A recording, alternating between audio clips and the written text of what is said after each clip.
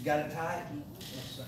He's a strong guy, and if I raise my hand to my chest and come forward, I've already about got it off, haven't I? Yes, sir. And if you get it tight, I'm coming forward right here. Everybody wants to pull away. You don't want to do that. I want to come forward, and when I come forward, I'm going to tap that hand. I'm going to straight just a touch for the eyes. You see?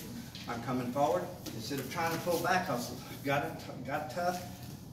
Now I'm pretty good at getting loose, but if you're not as strong, you may not be able to do it pulling back. But if I come forward, just the bony arm, putting the elbow down and the hand up, coming forward is going to get this loose.